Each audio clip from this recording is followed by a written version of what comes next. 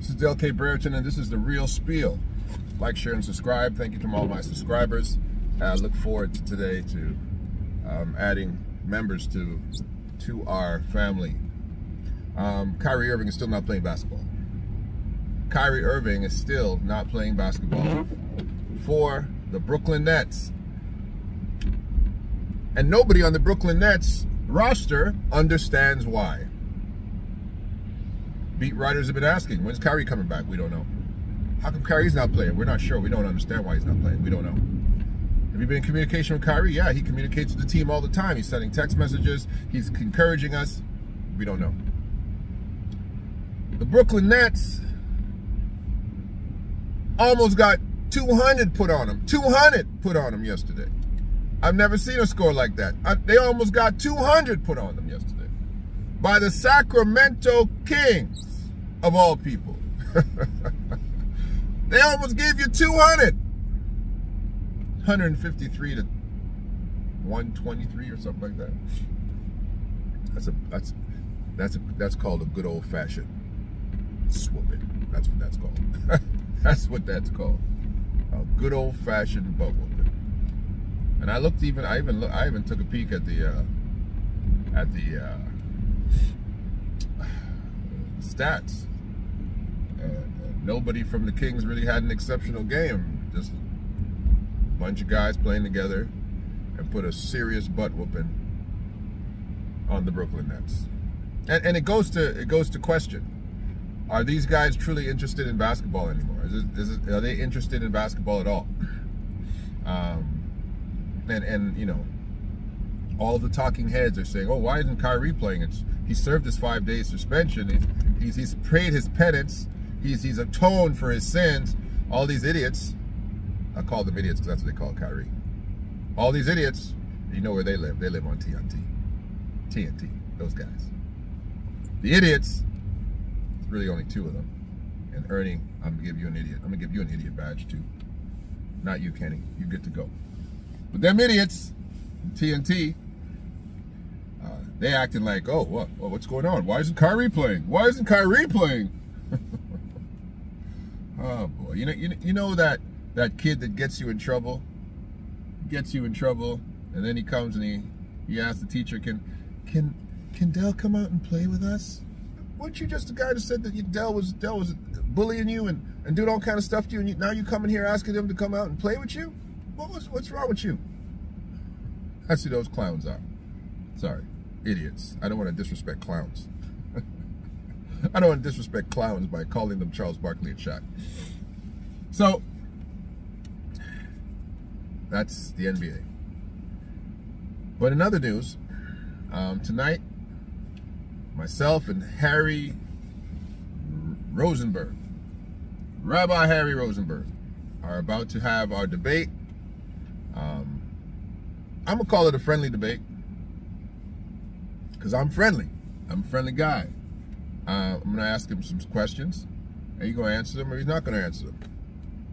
You're going to accept them or you're not going to accept them? I'm going to present him with some information. He's going to take it or he ain't going to take it. That's it. This is for y'all. Ain't changing what I believe, but I believe there's some questions that need to be answered, and I've sent a video last night, and for you guys to take a look at it. That video was about allowing you to be part of the process. It's going to be a live debate tonight, 7 p.m. Eastern Standard Time, 7 p.m. Eastern Standard Time, which is about 2 a.m. in Israel.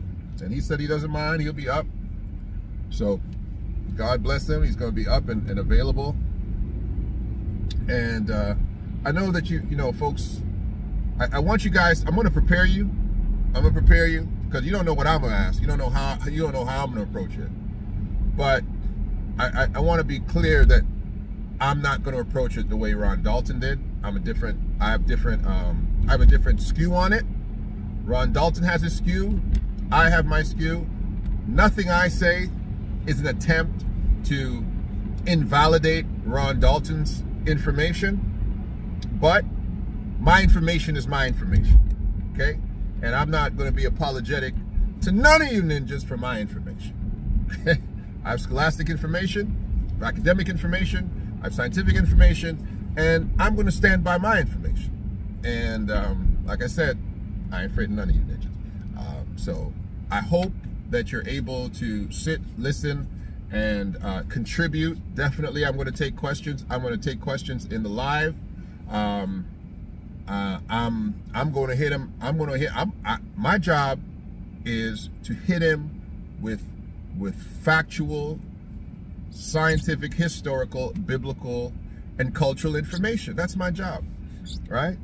And I take my job extremely seriously. And that job is going to be handled today. And his job is to establish his historical, I believe, rabbinical, Talmudic, and personal information as well. And let the chips fall where they may, because essentially at the end of the day, people hold beliefs, and their beliefs are their beliefs, right? We're trying to establish facts. I'm not going to have a struggle over Christianity and Judaism. I'm not going to have that. That's not what this debate is about. Going there might happen, absolutely might happen, and I'm ready for that conversation too. But today, it's really more about the ancestral aspects of the people of the book, and that's kind of the position I'm coming from. I'm also coming from the historical aspect of Zionism and its role in current day society. And I think if Rabbi Rozenberg speaks his mind, I think you guys will be pleasantly surprised in what he has to say about that. And that's not him telling me anything. That's just me believing that I think you guys might be surprised. I don't know. I don't know. Let's see. But at the end of the day, we're going to hold down and buckle down on what we believe, and we're going to start to teach it and build it out as curriculum. And so what you're going to be seeing coming on my page very soon is you're going to be seeing memberships.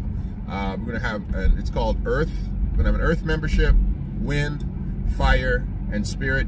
4-tier membership from supporters, just basic people that want to support like you guys have been doing. Thank you for my super thanks friends, all my super thanks friends. I really appreciate you. I'm trying to make sure I get all your names, so I can give you a shout out like I promised, and I try to do that on the lives.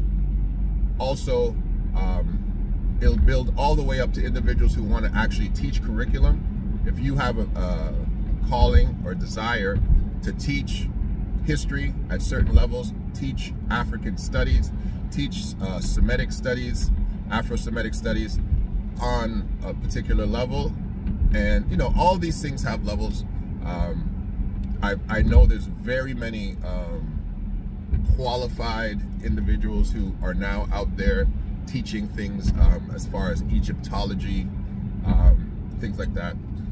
You're going to find that my course load is a little bit different. It's definitely historical, and I think you'll love it.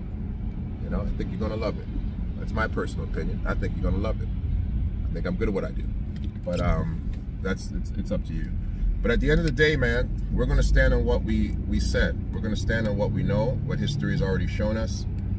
We haven't just popped up and decided to call ourselves something, which is the allegation. All of a sudden, black people want to be Jewish. Why do you want to be Jewish? Leave us alone. Like, that's basically what the mainstream European Jewish person is saying, that we somehow desire their we desire their identity, right? And it's really laughable, to be very honest with you. You know, it's kind of really laughable, because we know everybody wants to be us. We already know. The only reason you wouldn't want to be a black man or a black person is the disappropriation of wealth and privilege that's happened in the 20th century, 19th century, 18th century. Like, that's probably the only reason. But you know, we see who are the most popular individuals on the planet right now in sports, music, entertainment. You know, and I don't see why they would think that we just simply want to be them. I don't know why that. But the level of pride I see in how black people present themselves, they don't want to be anybody but themselves. Nobody. You know, even to the point where they misappropriate information. My father is a very intelligent man, and he was the head of the Guard Emergency Branch in Trinidad and Tobago, and he's very clear. He says, I don't want nothing to do with Africa. I don't want anything to do with Africa. I'm a proud Trinidadian. We run a republic. This is our country. And this is a sentiment of many people who have come from the Caribbean. They're proud of what they've built there, and they realize they don't have anything in Africa, because many of us don't. And they claim they're the country that they took over. They were enslaved there, but they took it over, and they're quite happy where they are. And if you understand and using Trinidad specifically, the 70s, when Pierre Elliott Trudeau and England were allowing members of the Caribbean to travel and to immigrate, you know, most of the affluent Trinidadians stayed home. They didn't go anywhere. The people that left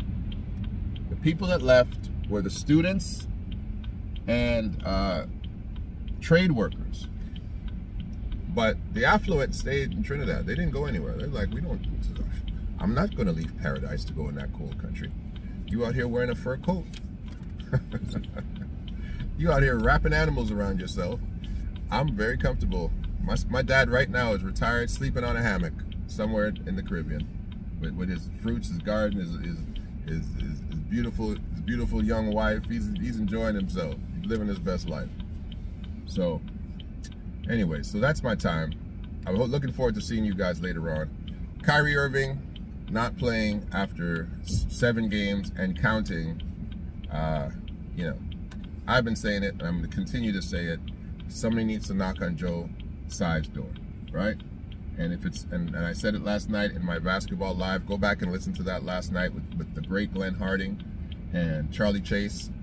I said it last night at the end of the broadcast. Maybe Brooklyn requires a 1,000,000-man march.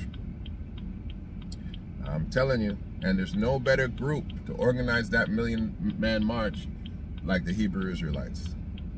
All right, give me 2 minutes. Give me 2 minutes to say this. All right? The black community needs to understand that different groups in our community are very useful.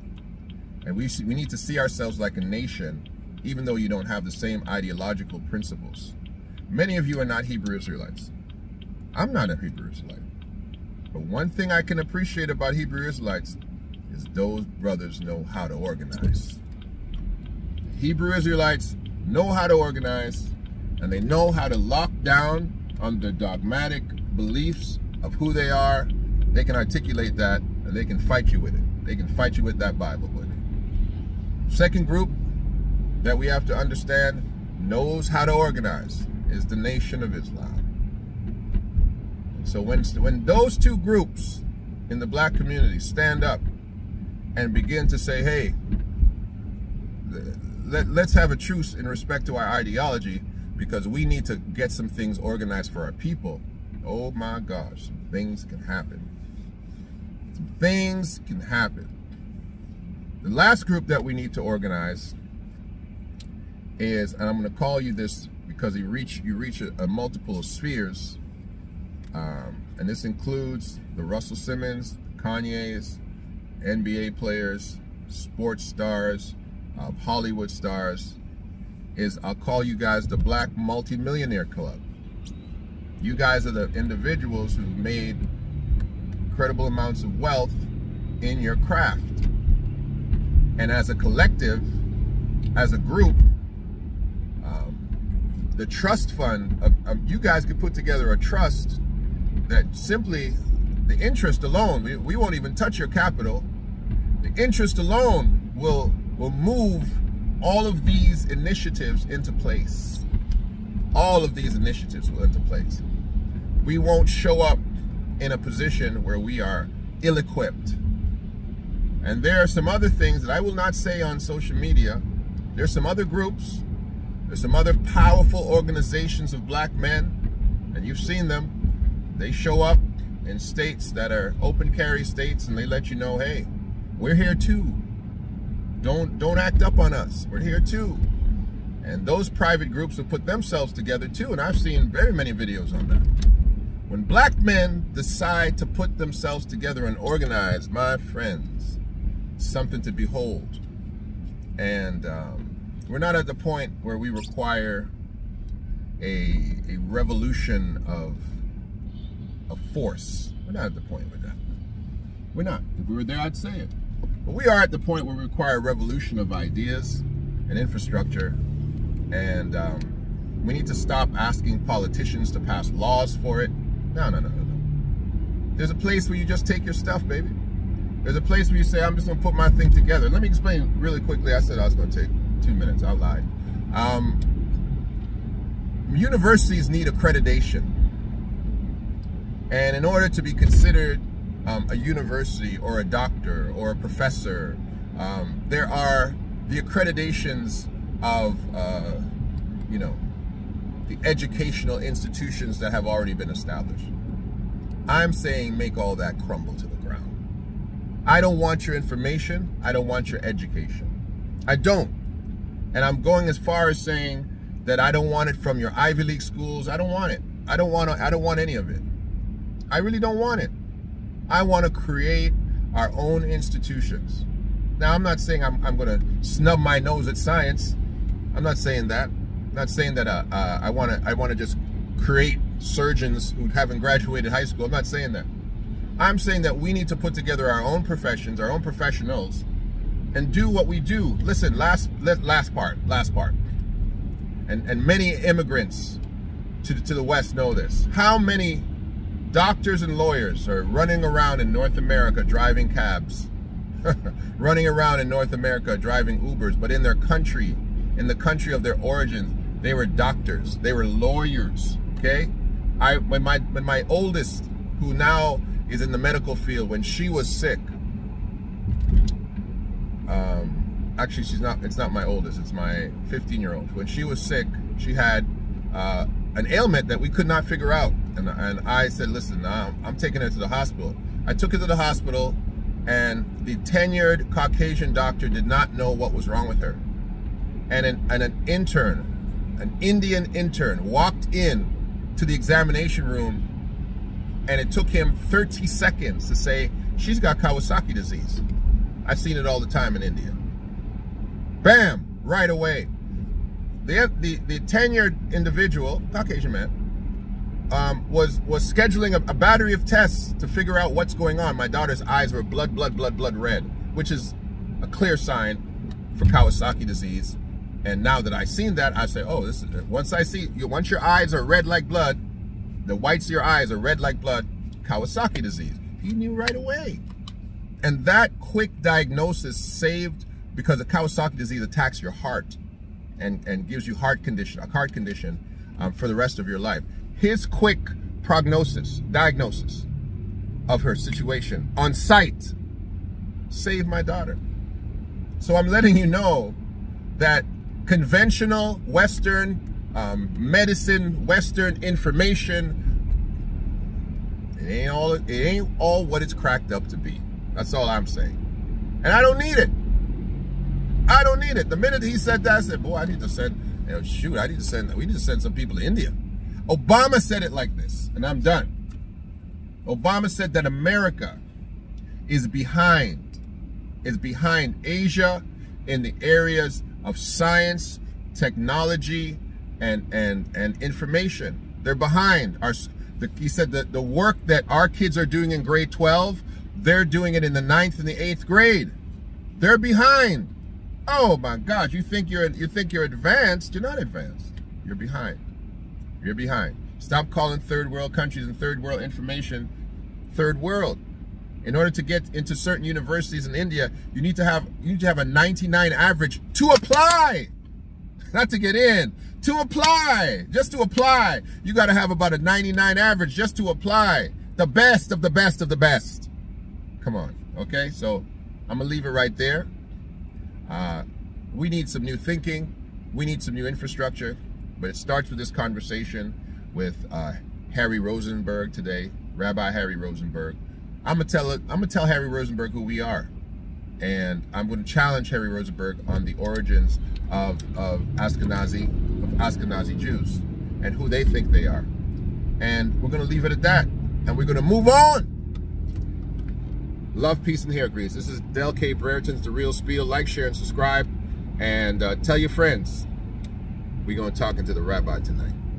Thank you. 20 minutes, too long. But I hope you hung on there.